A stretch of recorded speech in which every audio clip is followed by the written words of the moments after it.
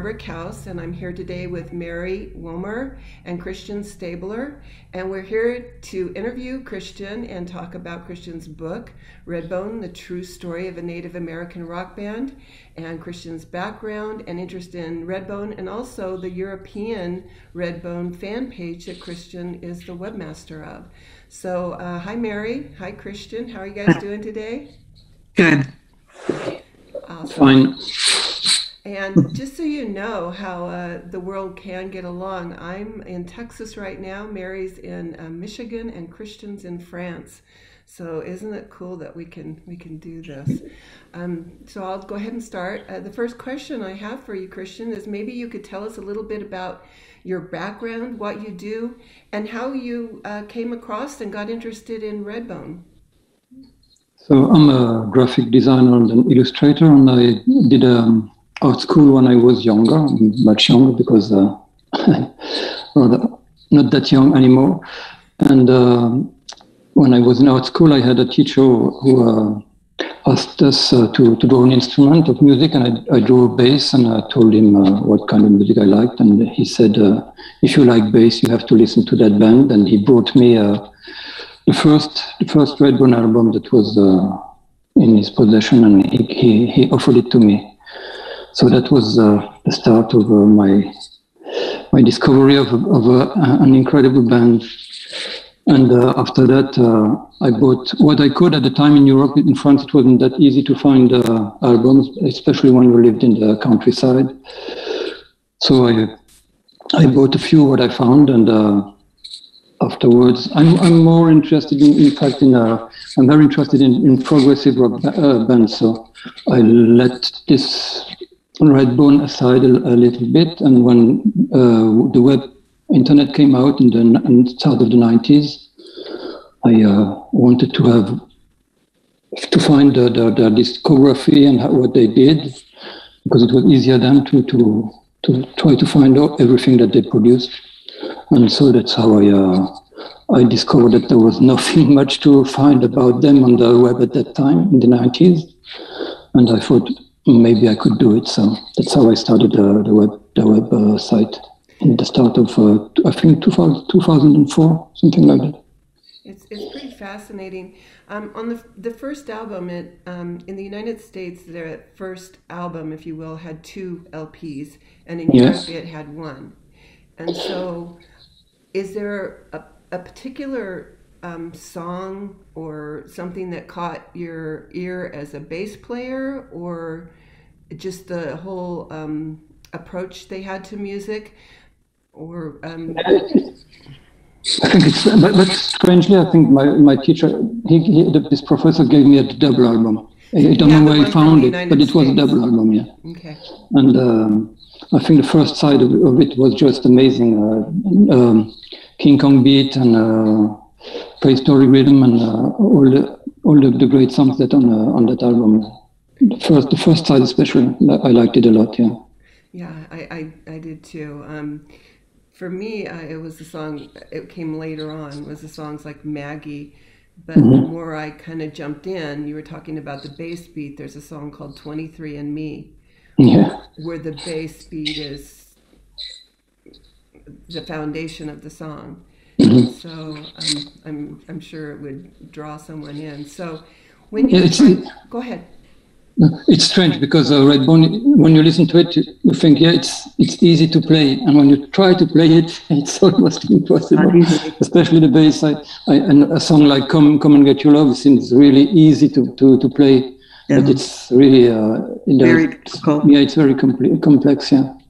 So, and it's little details and changes, the tempo changes, and it's really fascinating. Now, as you mentioned, we have the internet now, and I know I'm always digging for pictures or information or articles. Where did you find things before the internet? I can't imagine what you had to do to get the information about Redbone. At the start of the website, you mean? Yes, to get the things before they were out there, because a lot of the information you put up first. Yeah, I had some, how do you say, articles, newspapers, yes, pages that I had in magazines that talked about Redbone. So I scanned them, and that's the first thing I did. And then afterwards, I also there was this fun club. I don't know if it was really a club, but in Holland there were a few really great fans, like Ellen Boot and Sandra van der Meijden. They had already a little website, so I contacted them really early, and we exchanged things. I gave them what I found, and they gave me. So we enriched one another very quickly. So I'm going to ask a question that you may not know the answer to, but I've thought about this a lot.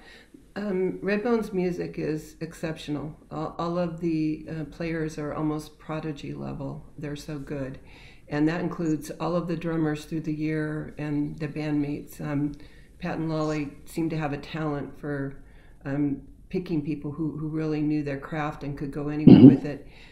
But all that being said, Redbone was more successful in Europe than they were in the United States. And do you have any thoughts on why you think that is? Yeah, in the 70s, there was anyway a great fascination for Western movies and the American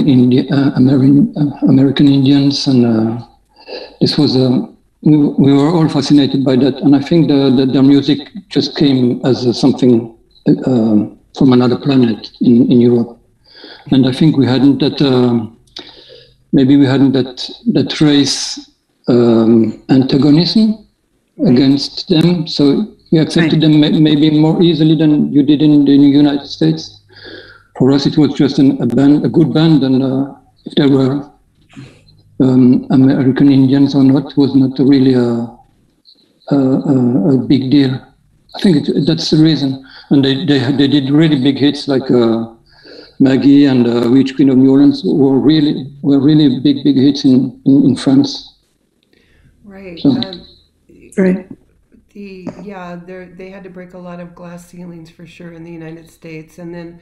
Of course, we all know about We Were All Wounded at Wounded Knee, and a lot of times when they went to concert venues, they were asked not to play that, and they were not played readily on the radio. Most disc jockeys wouldn't play that, yet that was a song that was a #1 song in many countries in Europe. So I think maybe that's a good example of it.